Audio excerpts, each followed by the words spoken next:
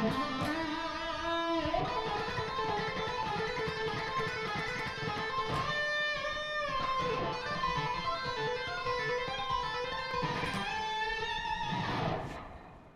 right, welcome back everybody to another Guitar of the Week.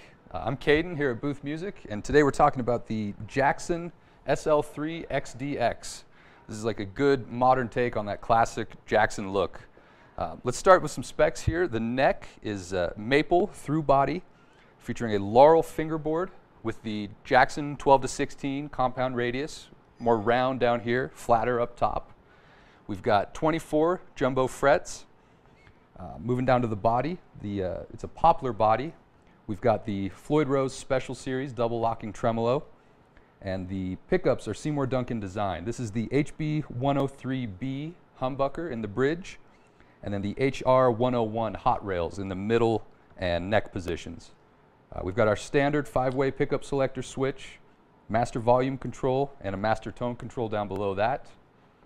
This finish is called Absinthe Frost, and it also features that classic Jackson pointy 6-in-line headstock.